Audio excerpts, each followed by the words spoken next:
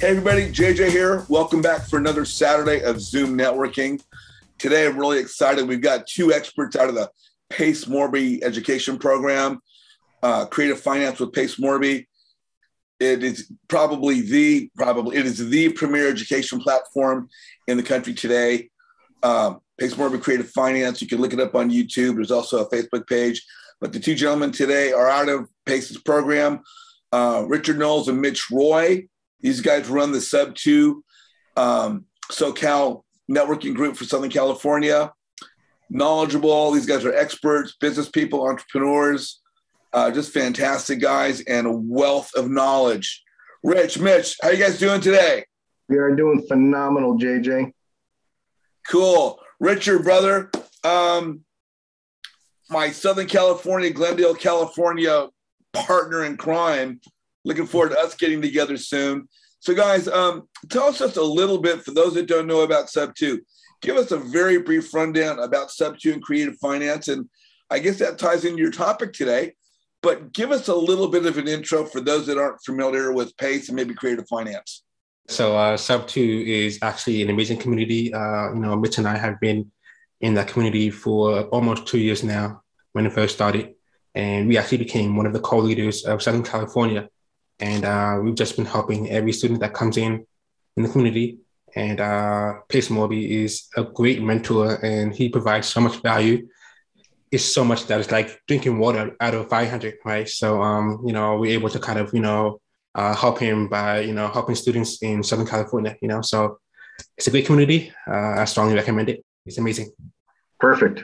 I'm going to talk a little bit about that. I'm going to get into it. So if you want, we can start. Cool. Guys, take it away. Well, first of all, JJ, both Richard and I want to thank you very, very much for this opportunity to talk to you and your audience about a very exciting topic, creative finance. And we're grateful for this opportunity. And we also appreciate all that you do for our community. Thank you, brother. Appreciate you. As Richard said, and welcome everybody, we're looking forward to talking with you today. By way of introduction, both Richard and I are students of Pace Morby's Sub2 mentorship. We're also the co-leaders of the SoCal Sub2 accountability group. We've got an exciting agenda for you today. What we're going to talk about, we're going to give you an overview of some of the creative finance tools and strategies that we're using to do deals all over the country. And we're going to share a couple of the deals we've recently closed using these tools. Before I get started, there's another partner of ours, a guy named Gabe Loriano. I want to give a shout out to him. These deals would not be here if it was not from him. So Gabe, brother, thank you very much. What we're going to cover today is Richard and I are going to give you a little brief intro of who we are and how we got here. We're going to talk about what is creative finance.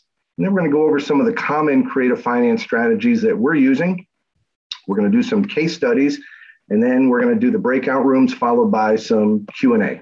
So that being said, let me tell you a little bit about me. Prior to real estate, I was a management consultant, which means most Monday mornings, I put on a blue pinstripe suit, got on an airplane and flew around the country to meet with corporate executives and to restructure their companies.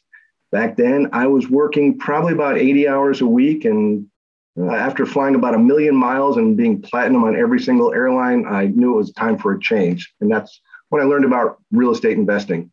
I started real estate back in 2004, and I got involved through buying and selling notes, basically brokering mortgages, selling actual mortgages. And from there, I transitioned into doing fix and flips, single and multifamily development, ground up construction, and buy and hold cash flows. I loved it, and I totally love it, but I knew back then that I was limited in terms of what I could do and how much I could do. But at the time, I didn't know what I didn't know. Fast forward to the spring of 2020, almost 2 years ago, which is when I joined Pace's newly created mentorship. And for me, it was like going from a one-dimensional world to a multiverse with options and opportunities that I could have never imagined. And not only did I learn and still continue to learn new things every single day about creative finance, I also learned all the required activities to make it happen. Things like lead generation, seller negotiations, closing techniques, underwriting deals, systems and disposition strategies, none of which I knew before. I did it the traditional way. I'd call a realtor, they'd send me a deal, I'd go to a bank, I'd get a loan, I'd call the realtor, I'd sell the property, and I was limited. So like Richard said, the content and the material, and a lot of it is bonus material that PACE provides, is like drinking from a fire hose. But more importantly, his support and his mentorship is nothing short of amazing. And you can tell this is not my first rodeo. I will credit all of what I've learned about creative finance and investing in general to PACE. So PACE, thank you, brother. Richard, can you share a little bit about your background and how you got here? Hi, thank you, Mitch. Yeah, so a little bit about me. So I am actually a software engineer. I graduated from Rutgers University in New Jersey with a master's degree in computer engineering.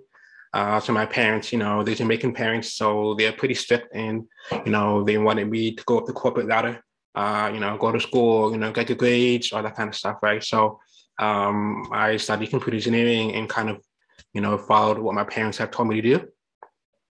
And really quickly, just want to share a little story about Rutgers, because this is a networking Zoom, and it's really important that we,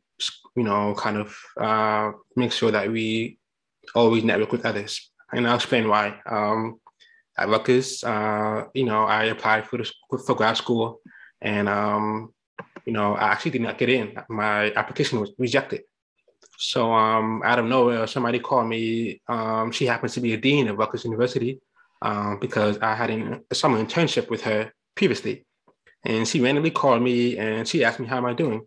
I said, I'm doing pretty good, but I applied to Rutgers, but unfortunately I did not get in. So she like, what, really? I'm surprised. I have good grades, all that kind of stuff, right? It's a pretty competitive school. It's hard to, get in and stuff like that. So she made a quick phone call because she did dean at the school. And the next day, my application became accepted. So I was immediately accepted just by one phone call, all right? So, but that's not all. So she followed up with me and said, how you plan to pay for school? So I plan to take out loans, all that kind of stuff, right? And she said, how about you apply for this fellowship program, which is EAA, which is shown in the picture. And I said, sure, let me look at it. So I looked at it, and the application was due like the next day. I did like a 10-page essay, get my references ready, all that kind of stuff. I'm like, there's no way, it's impossible, physically impossible to do this, right? So literally like, I think the next day or so, she gave me a call back, and I guess she called the fellowship program, and I was already accepted into that fellowship program where I would go to school for free. And I still had to do my application, but I was already accepted before I even started my application, right? So she has done so much for me, just that one person, just by one phone call, a couple of phone calls, right? So your network is extremely important. So I thank you, JJ, for, doing these Zooms and networking events, because it's really important. You never know who in your network can help you. So always talk to people. Brent Daniels says, TTP, always talk to people. You never know what somebody in your network can do for you, whether it's in life or real estate or your career. You never know. So that's a quick story. Sorry to digress a little bit. So moving on. So I've been a former engineer at Priceline.com, ESPN, Disney, and Nike. So I started doing computer engineering fresh out of college and grad school for these companies. And currently I am a software engineer at Twitter today. So I just joined in May of last year. So you're probably saying, oh, this guy's an engineer. What about real estate? So in 2018, I came across a video of Max Maxwell. Some of you may know who he is, a wholesaling video, and a video about passive income. It randomly came up on my YouTube, and I watched it, and my mindset has shifted. Me as an engineer, my parents taught me to go up the corporate ladder. I wasn't really taught about passive income and things like that. And, that one video watching Max Maxwell had changed my life. I'm working night and day in engineering. I'm doing freelancing projects, all that kind of stuff. I'm busting my ASS, I'm trying not to curse on here, every day, So when I saw that video, my mindset has shifted, So I started side hustling, I guess you would say, in real estate in 2018. And I began by learning how to fix and flip by doing private lending. So rather than I'm a very conservative risk taker. So I don't like taking big risk, right? Let's say high risk, high rewards.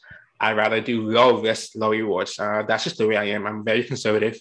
So I decided to just do some private lending and kind of partner with the fix and flipper and learn how they do the flips and stuff like that. And come to find out that I didn't really like it. You check on the wall, you never know what's going to happen. There's leaks, electrical issues, all that kind of stuff. So I found out that was not for me. But private lending was totally fine. That was good. And then I did some Airbnb through timeshare arbitrage.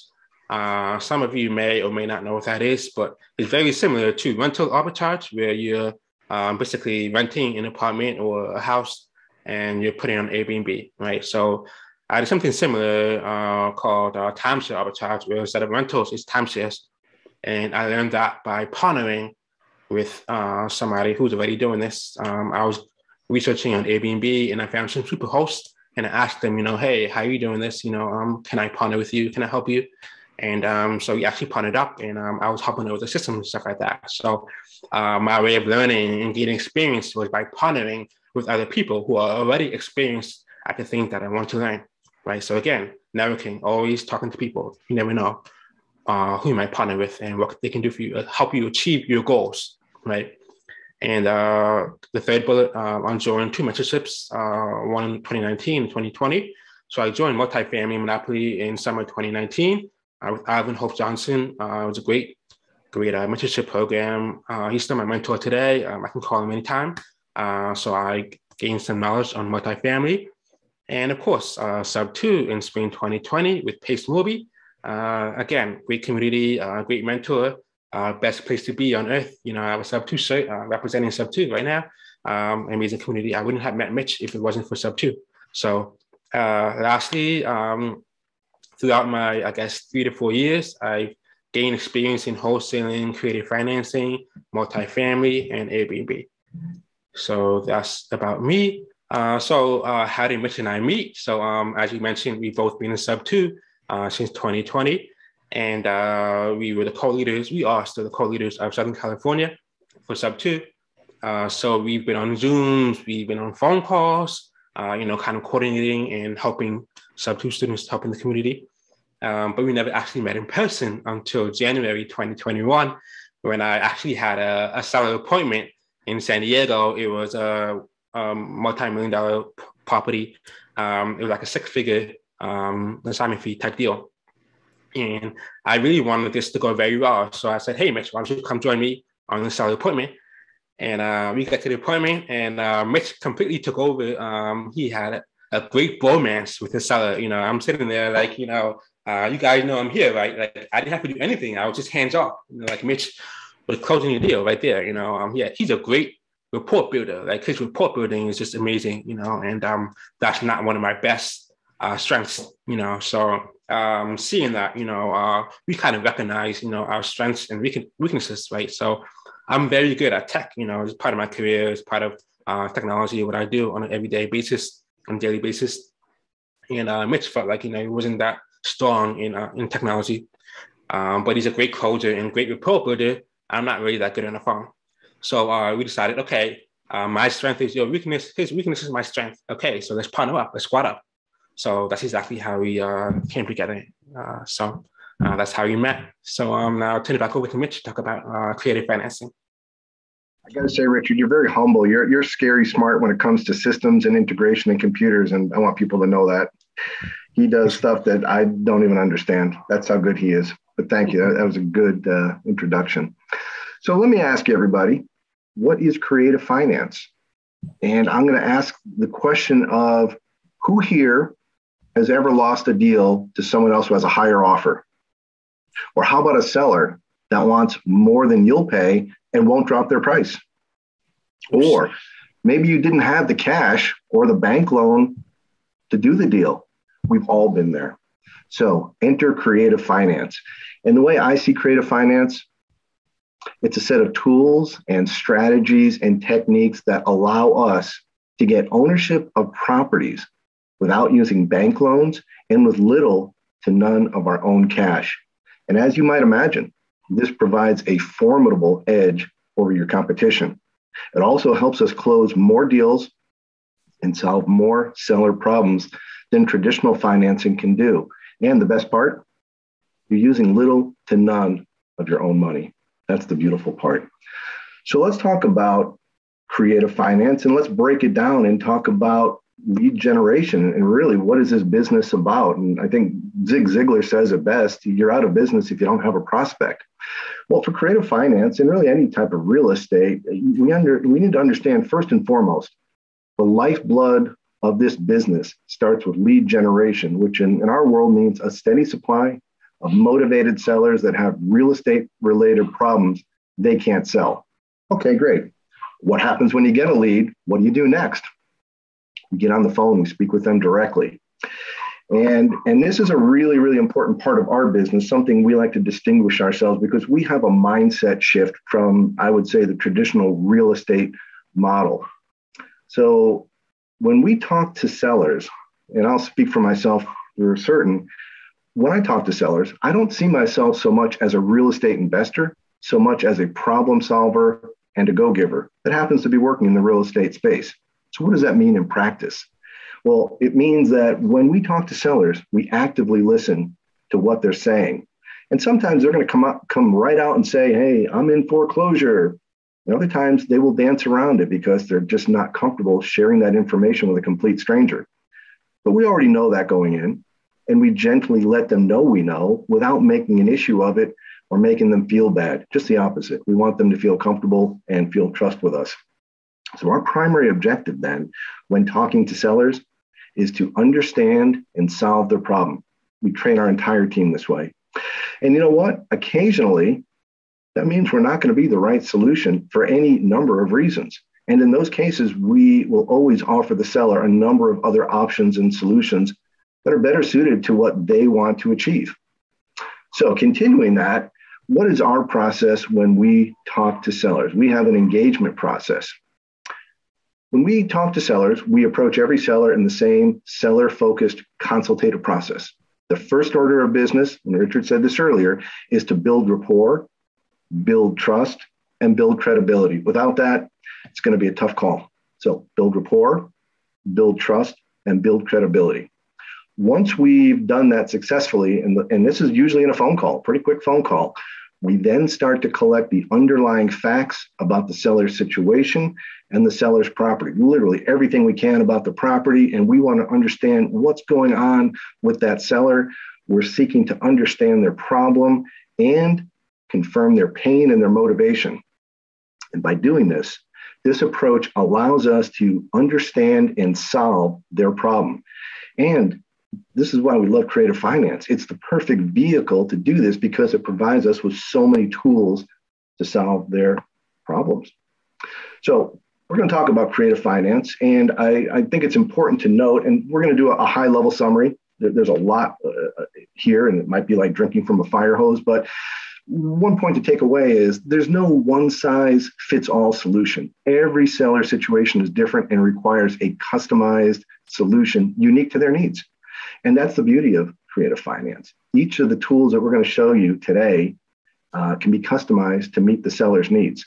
So what we're going to do, we're going to show you some, but not all of the more common creative finance strategies that we are using in our business every day. We're going to talk about subject to deals.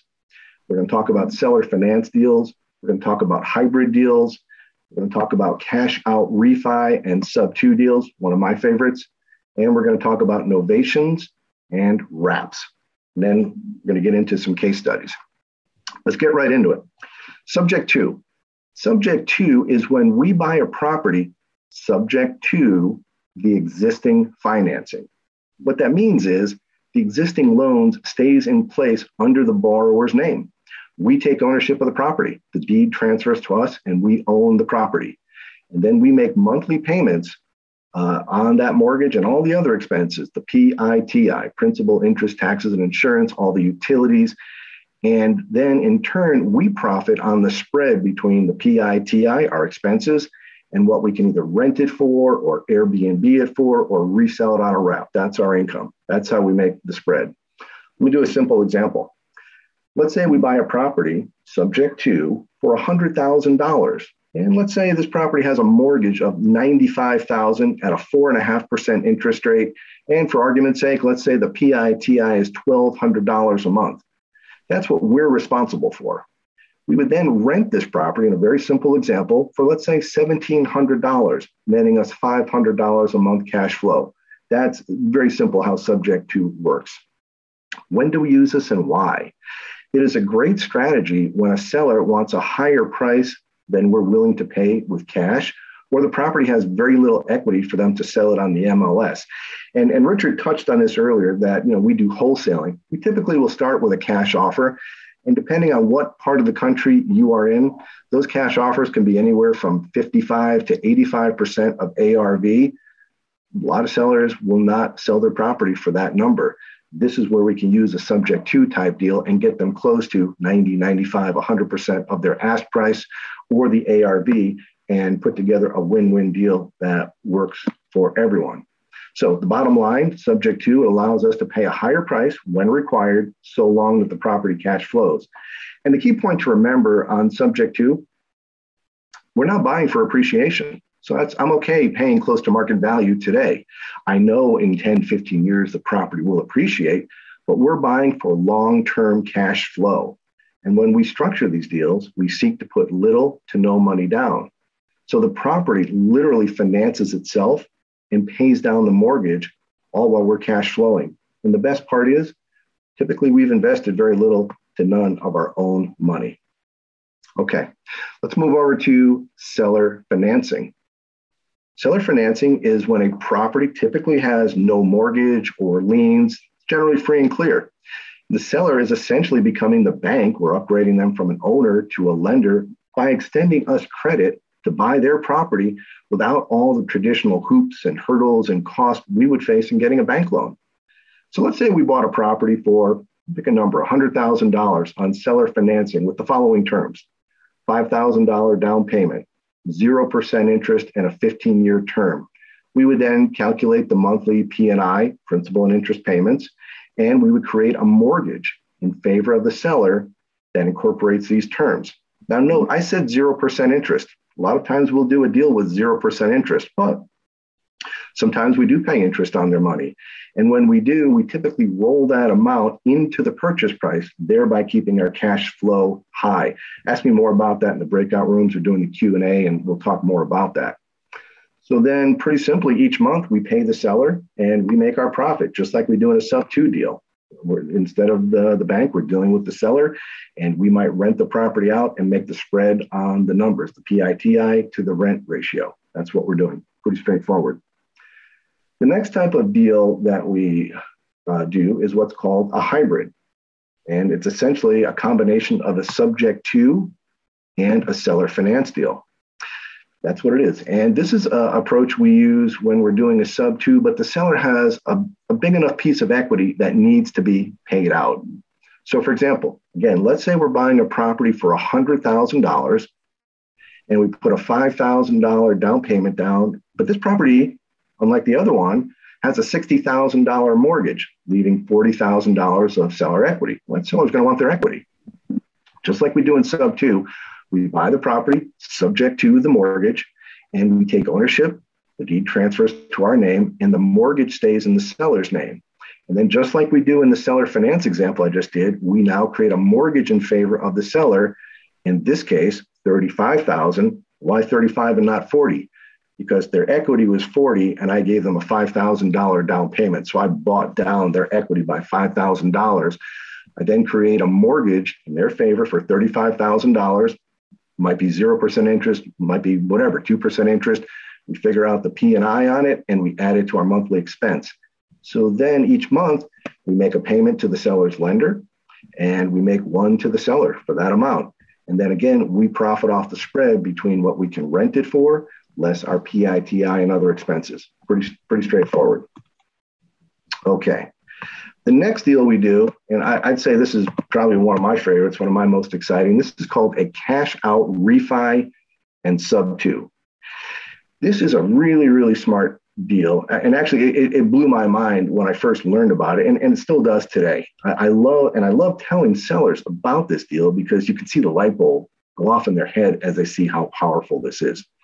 We use this strategy when the seller wants a really, really big cash down payment, 20, 30, 40, 50% of the ARV, usually in its amount that we're not going to pay cash and would probably kill the deal. Here's how it works. If the seller has pretty reasonable credit and the property has some equity, we have the seller do a cash out refi. They get a new loan, typical conventional 30-year fixed rate, 3.5% loan, which would pay off any old loans and cashes them out with a good chunk of their equity, which comes back to them in the form of cash. So what happens? This provides them with the large cash down payment they were asking for. Now, the most amazing part of this, and the part that people have trouble wrapping their head around, guess how much taxes they're going to pay on that cash? Exactly. They pay zero tax on that because it's a loan. And because it's a loan, it's not considered taxable income. So they get a check that's now not considered income. Great. Once we do that, we then take over that new loan subject to, just like we've done as we described earlier. And we've created a win-win solution. The seller gets their high price, they get a big cash down payment, and we get a cash flowing property with a brand new mortgage, and we use very little or none of our own money. And again, it's the property that's financing this, not us. That's the beauty of it. Okay, let's talk about novation agreements. Now we're going to get into something completely different. Novation agreements are a great strategy to use when doing a fix and flip project. Essentially, in a very simple manner, it's a partnership between us, the investor buyer, and the seller. And typically the way these work is the seller generally will bring the property and keeps ownership of it and keeps paying all the bills, the PITI, the utilities. And I say generally because the buyer can also agree to pay these costs and sell to the seller. Our part, what we bring to the table, we do all the reno. Then we sell the property and share the profit with the seller. Now, what's great about this approach is it saves us the cost of having to purchase the house. It eats up a lot of bank money, points, fees, closing costs, interest, all of that. And after we do the renovation, we sell it and we share the profit. There's usually three major ways that it's done: guaranteed minimum profit for the seller, guaranteed minimum profit for the investor, or a fixed percentage split after the costs have all been paid for. And it's all negotiable. Again, this is a creative way to get us into a deal at a lower cost and without having to buy the property or use much of our own funds. The last one we're going to talk about here is what's called a wrap. This is we're getting into some college level stuff here. This is a great way, and I look at this like this. It's a great way to take a typical sub-2 deal and ramp up the cash flow and the profit beyond what we would typically get from a rental or an Airbnb type deal. Here's how we do it. We buy a property subject to seller finance or even a hybrid, just like I described earlier. Then instead of renting the property and cash flowing it, we instead find a buyer who can easily afford the purchase price, the monthly payment, and the down payment that we create, but has a credit score that might not qualify them to obtain a conventional bank loan at a favorable rate. In a sense, then, we become their seller finance lender. So let's do a simple little example. Let's say we buy a property sub-2. We're buying it from the seller for $100,000. We put 5% down. And for example, let's say this mortgage they have has a PITI of $1,200 a month. The underlying loan we take over, in our example, let's say it's 3.5% fixed rate and there's 15 years remaining. We're going to take that property and we're going to sell it. We're going to sell it for $125,000, 25 more than we bought it, 10% down, double the down payment on a 15-year loan at an interest rate of 5%. 1.5 higher than we're getting it for. We just made an additional 25 off the purchase price, plus immediate cash in our pocket at close of escrow from the buyers down, plus the monthly spread on the higher mortgage payments each month. Now, what we do is we create a mortgage in our favor with the terms we just discussed that in turn wraps around the existing seller mortgage, hence the term wrap. We're wrapping a mortgage around a mortgage. Now, since we're selling the property, we're no longer the owner. We're actually becoming the lender to this buyer while still being the borrower to the seller we bought the property from, if that makes sense. So each month, the buyer and new owner makes their payments to us. And out of that, we pay the underlying loan and we make the spread on the payments. Very simple. So we get cash down payment at close, a higher sales price, and the buyer gets to buy the property and live in it. Beautiful. Those are the key things we're doing these days. We'll get into this a little bit more, but at this point, I want to turn it back over to Richard, and he's going to talk about some of the deals we've done using these exact strategies. Richard, you want to take it over, my friend? Yeah, thank you, Mitch, for digging into the different ways you do creative financing. So many different ways, and that's just a select few, the most common ones that we do. There are many more. When you have problems, there is no problem every problem is unique, right? So you can't always apply the same solution to every single problem, right? So we can use these concepts to kind of figure out what's the best solution for each one, right? So I'm going to dig into one of the deals that we've done, actually in escrow right now, actually. So I'm pretty excited about this one. So I'm very excited to share with you guys how we got this deal, and I'll walk you through how we got this lead, what form of lead generation we did, what was the seller's problem that we were trying to solve, and lastly, how did we solve that problem? So I'll walk you through step by step from A to Z, how we got this lead and how we were able to get an escrow with this lead. So this is a lead generation timeline. So this is exactly how we started. So we pulled a pre-foreclosure list from PropStream, right, in all of our markets. So currently in Southern California, Atlanta, Charlotte, North Carolina, and Orlando. So those are our primary markets right now. So I pulled a pre-foreclosure list for the team, and we had our VAs cold call that list, and using ZenCall, and our VA Carrie using Calendly set an appointment for our acquisitions team. So you Calendly to kind of set appointments for the seller and acquisitions. So at least they know when we're going to call if you're not able to do a live transfer, right? So they know they get a text, 10 minutes before that they're going to get a call from us, right? So it kind of sets that expectation. Setting expectations is really important when talking to sellers. They want to know what's the next step, what's going to happen next, So they have thousands of people calling them. If you're a pre-foreclosure, there was hundreds of investors calling them, right? So if they know to expect your call, they're going to be there at that time, right? So the next step is acquisitions. So our teammate, Gabe, who's a great closer on our team, he spoke with the seller to collect information and find the pain points, right? So he had a conversation over the phone, all virtual, right? All virtual. This property is in Orlando, and we are based in California. So this is all virtual over the phone.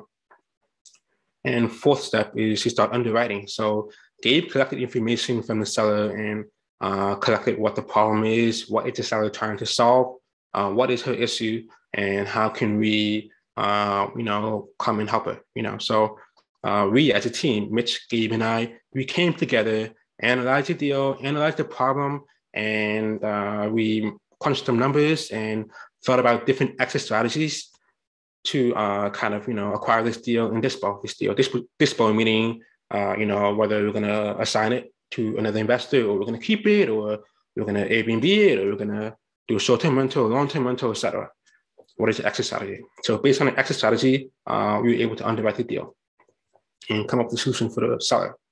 So we sent an offer to the seller, and I think it was about a second or third call with the seller, and she accepted the offer. And we went through Constant Close for transaction coordination. They're a great company. I strongly recommend them for transaction coordinating.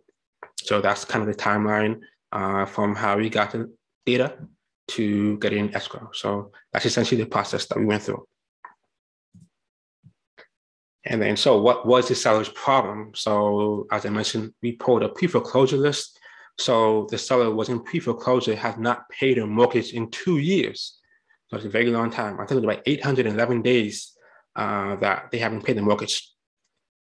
And secondly, she lost her job due to COVID, which unfortunately happened. And she was able to get a new job, but she was able to get forbearance. So she lost her job, but she was in forbearance. So that's why she was able to not pay for so long, right?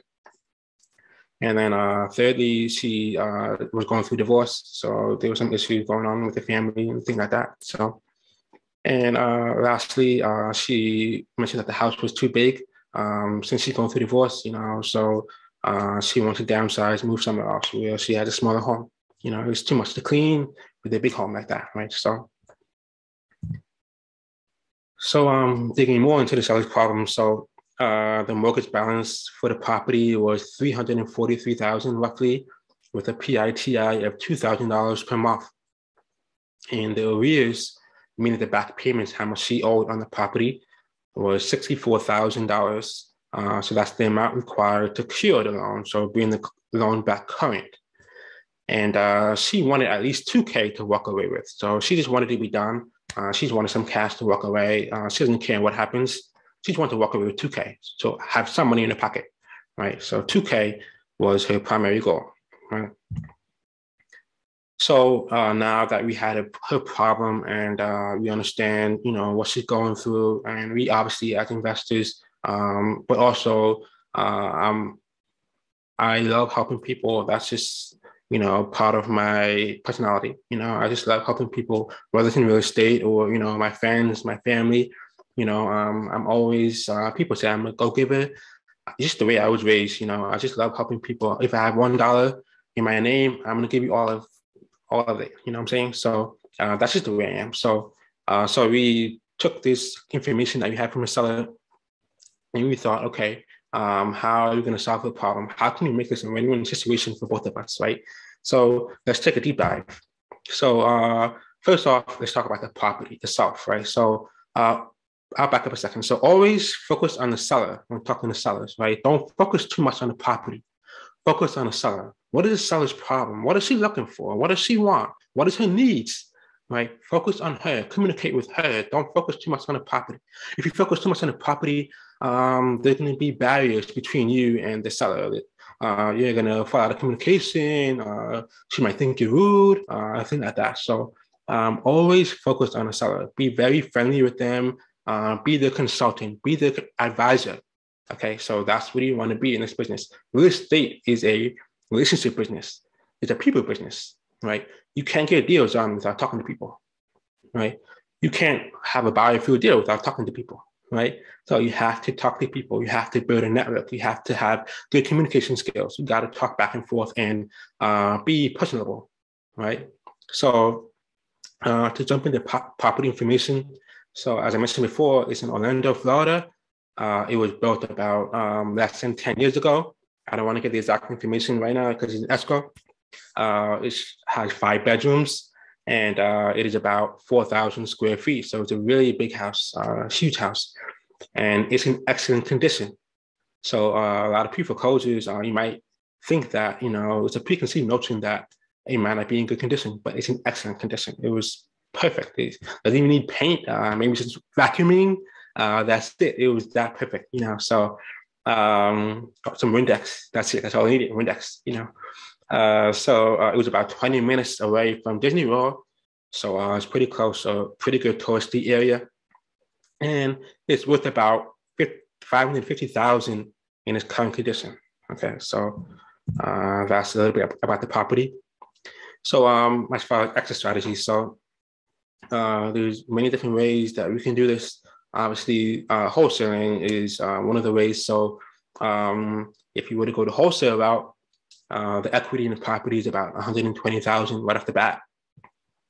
And iBuyers like Zillow, OfferPad, Sunday, Open Door, all those iBuyer companies, their prelim offer was around $509,000. So I don't know if you remember the numbers from last slide, but that's much higher than purchase price, right? So, and keep in mind with iBuyers, you have to hold the property for at least 60 days. You cannot assign to iBuyers. So that is a roadblock that we have with wholesaling. So you have to actually buy the property yourself, hold it for 60 days, pay all the holding costs, all that stuff, and then you'll be able to flip it to an iBuyer. Or you could do a wholesale, right? A wholesale, basically, you get it under contract and you list it on the market for, retail value, which should be about $550,000. So the estimated profit on a wholesale or hotel would be 51,000, plus more than that after holding costs depending if you wholesale it to a iBuy, holding it for 60 days, or if you put it on the market. You have to pay realtor fees and all that kind of stuff, right? So estimated profit is about 51,000 plus 50 to 60 maybe $1,000. A long-term rental is another exit strategy. So if you want to just put a tenant in there, long-term, a year tenant, the estimated rent in the area is about $3,200 a month. So these numbers come from Redfin, Zillow, PropStream. Also, we call property managers in the area to kind of get an estimate of what the rents might be. It's actually higher than $3,200 per month. But like I said before, I'm very conservative, so I want to have the number as low as possible. Worst comes to worst, so I don't always take the average. I always take the lower delta, so I have the average to be around, with estimated rent to be about $3,200, right? I think the average is about 3,500, I think, but I think 3,200 just to be conservative, because, a lot of different factors, right? You have COVID, things might fluctuate, vacancy, all that kind of stuff. We never know. So monthly expenses would be about $2,300 a month. So the PITI is around the principal, interest, taxes, and insurance. That's PITI.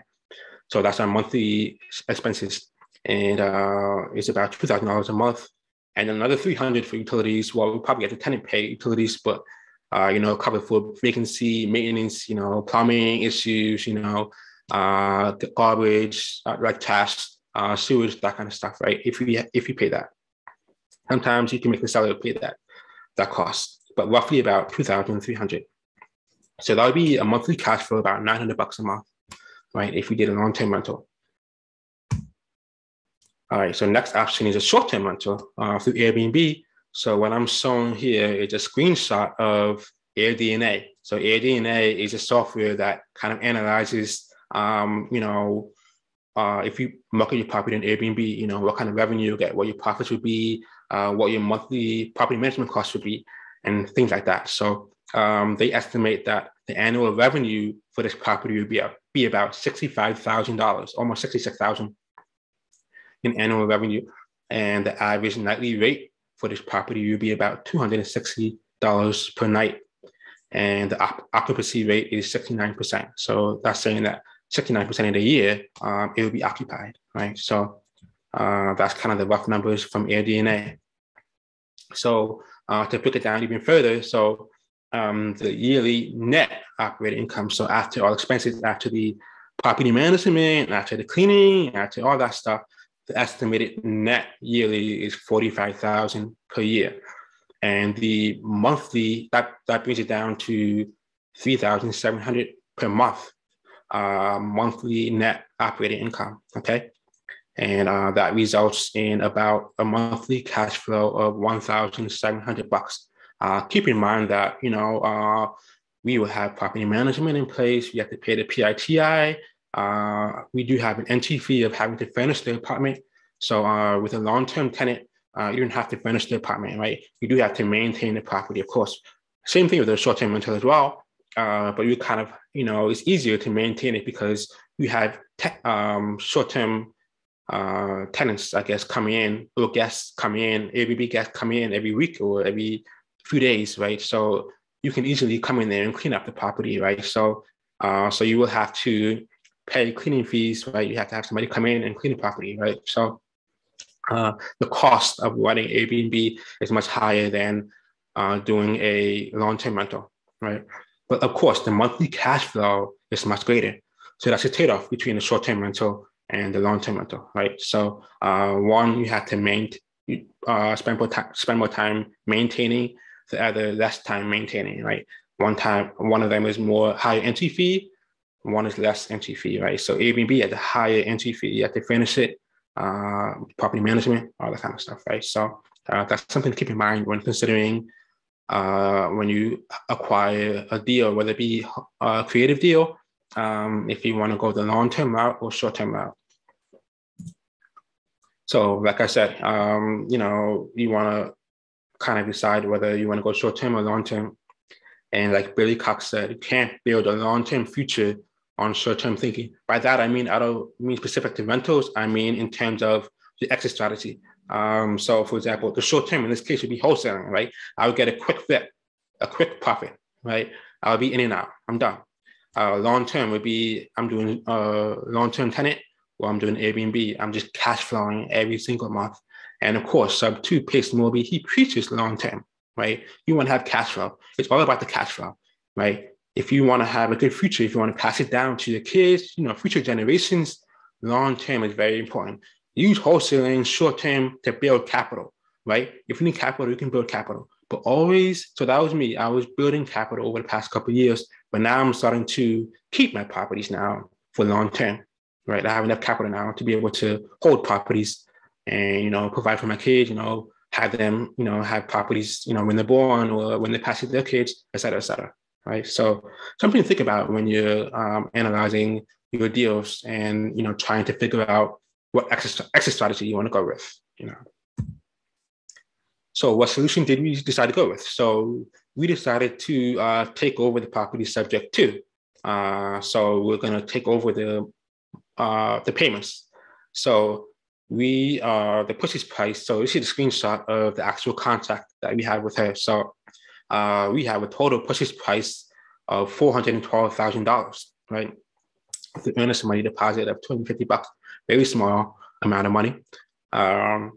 And the loan balance, the approximate mortgage was $343,000, about roughly, and the arrears was about $64,000, as I mentioned in previous slides. So we're going to essentially, if we acquire this property subject to, we're responsible for the arrears. In order to get title, we have to clear the loan. We have to pay the arrears and catch up on the loan, right? So we are responsible for that $64,000 in order to acquire this property, right? And the seller actually wanted $2,000, but I'm a nice guy. Like I said, I love to give back, and I decided I'll give you $5,000, right? I want to give you some extra money, So we decided to give her $5,000 and also pay for her moving costs. So we're going to pay for her moving costs. We're going to hire people to clean the property and help pack her things. She didn't have to lift her finger. Okay, we're going to send packers there to her house. She can sit in a chair and watch them pack her clothes, pack her furniture, all that stuff, right? So she didn't have to lift her finger. So we're providing that service for her. It's all about customer service. It's a real estate business, but it's all about customer service as well. So we are doing we're going the extra mile for her, I would say, right? So we're going to take over subject to. The PITI is about $2,000 per month.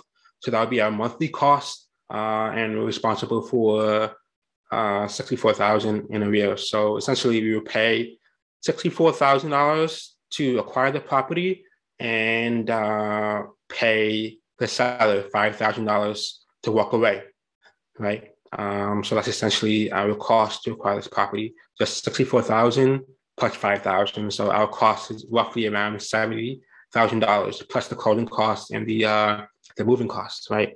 So maybe about $75,000. So we're acquiring this property for about $7,000, a property worth $550,000 for about $70,000, right?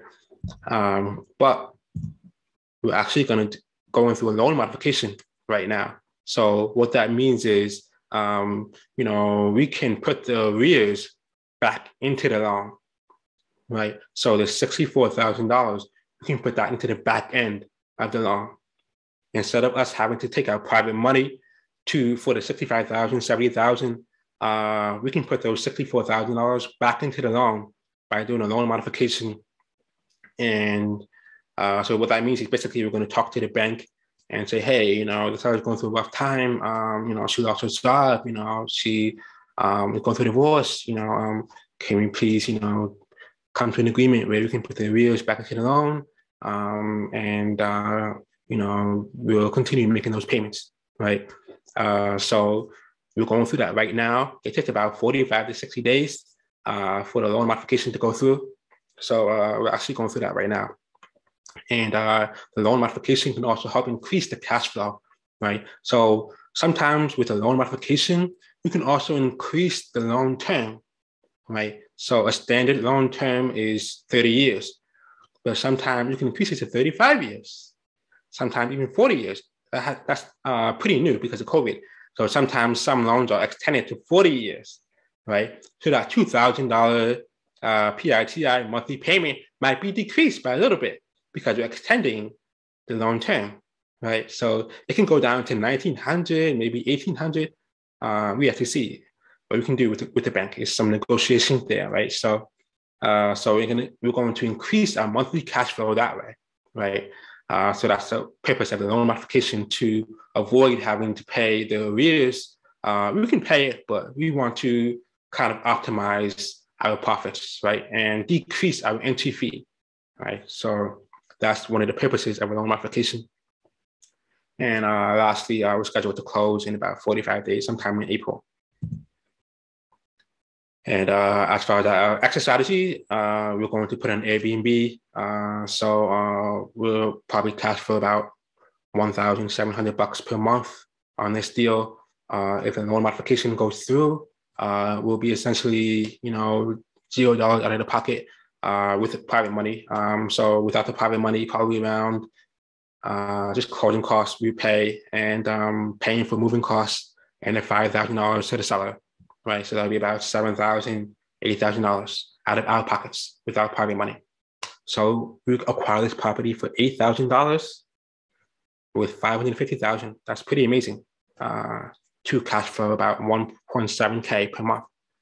It's an amazing deal, and we could not have done this without Pace Morby and Sub2 community. It's truly amazing. So without learning creative financing and all those strategies, learning how to tackle each problem in unique ways, we will not be where we are now, acquiring these deals. This is an amazing deal. This is amazing, right? So I strongly recommend you to kind of learn creative financing. We're more than happy to JV with you. We've been in Sub2 for almost 2 years now, right? So we were one of the first OGs in the group. So we're more than happy to walk you through anything. We can help you underwrite. We can help you with the questions, things like that. So I just want to thank you for our time. So we have our short links here where you can find information to reach us. We have our phone numbers on there, Facebook, Instagram. You can reach out to us on there, and you'll see these 3 links about partnering with us. So if you want to get paid for your dead leads, by that I mean maybe a lead that does not look for a traditional wholesale deal. It might look for a creative financing. Feel free to sign up as a referral partner, and we have all the information on the short link on the website, and you can actually see a dashboard. By the way, shout out to Ryan Williams.